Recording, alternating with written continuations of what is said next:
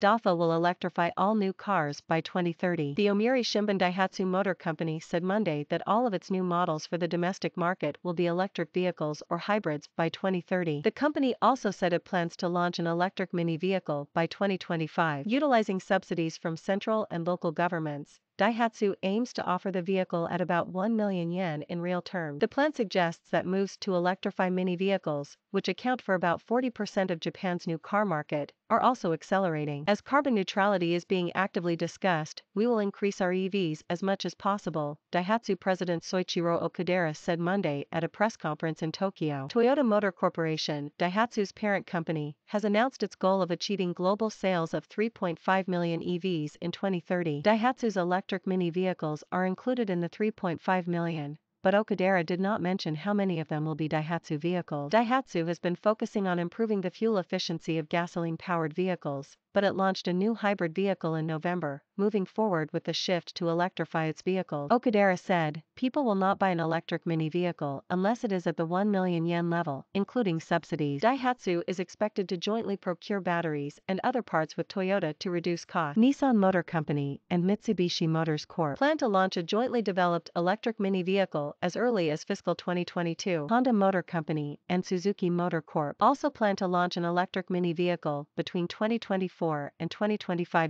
Speech